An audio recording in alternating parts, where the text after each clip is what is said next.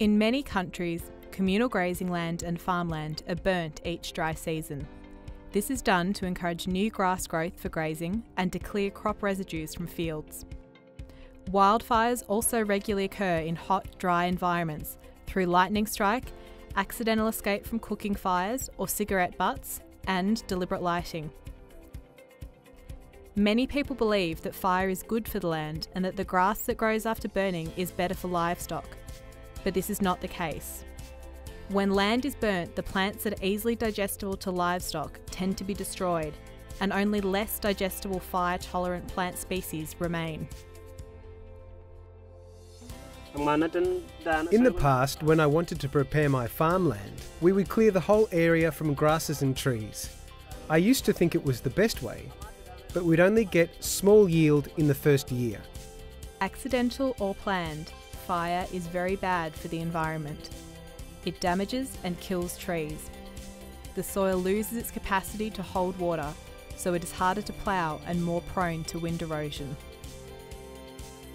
We have stopped the slash and burn practice on our farm. Anytime I plant crops, even if there's a fear that there is no rain, there is still moisture in the soil and we get results. For natural regeneration to be successful, action must be taken to prevent and manage fire.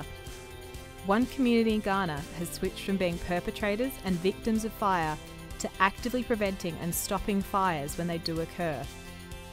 The first stage in this transformation involved gaining the active support of traditional and local government leaders. At the beginning of every year, we sit down and we program that this year we want to introduce FMNR to a number of communities. We invite a community meeting, which will include the chief of the community, the local government representative, the landowner, the women's leader, and the youth leader, and the entire community to a big meeting where we will discuss with them about the prospects of the FMNR.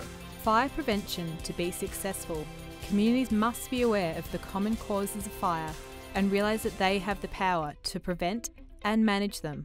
Then they can draw up a fire plan that includes measures such as establishing local bylaws against unnecessary burning, introduction of a fine system for infringements enforced by local governments, clearing fire breaks, educating children about the dangers of fire, and reducing dry grass to prevent the build-up of fire fuel.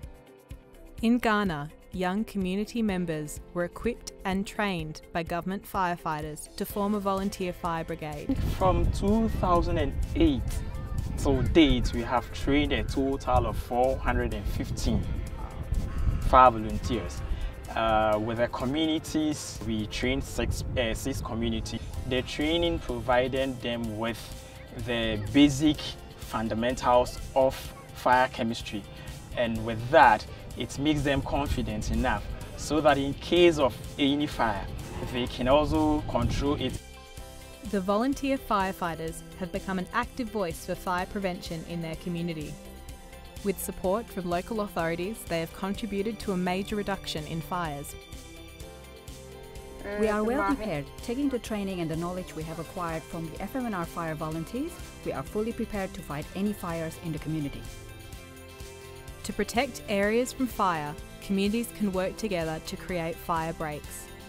A fire break is a gap in vegetation that acts as a barrier to slow or stop the progress of a bushfire or wildfire.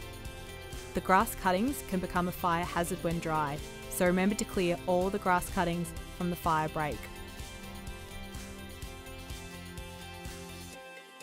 Let's recap. Planned and accidental fires destroy natural regeneration efforts. When communities are aware of the negative impacts of fire, they'll be motivated to prevent and manage it. The success of fire prevention depends on the support of local authorities.